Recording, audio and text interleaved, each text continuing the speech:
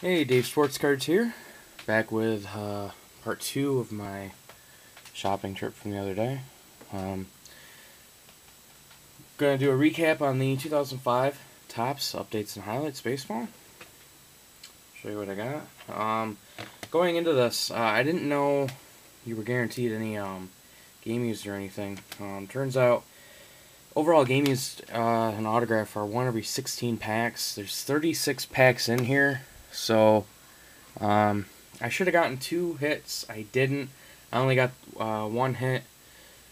But overall, it was a really nice box break, and it was only $35. So, you're getting 36 packs for $35. That's less than $1 a pack. So you really can't beat that. It's a 330 card set. You're getting 360 cards per box because there's 10 cards per pack. Minus the inserts and the 7 doubles I got, I am 3 cards away from the complete update set. Just 3, cheapy cards, like 10-cent cards. So next time I'm out at that card shop, I'm gonna see if he's got them. He's got a ton of stuff there, or I'll just look them up online. But out of the box, I did get 9 gold cards, or 1 every 4, so I got 9. So I did good on those. Got a Scott Schoenweiss, something like that. Marlon Anderson, Claudio Vargas, Placido Polanco, Tigers card, nice. Local team, very cool. Alex Sanchez, and then I got a postseason highlights gold. Never gotten any of the subset base cards gold before, so that was a first. And then I got a Sporting News Jason Giambi gold, so that was really cool. Mark Teixeira home run derby, and a Andy Santana first year gold. Then I got a bunch of these home run history Barry Bonds.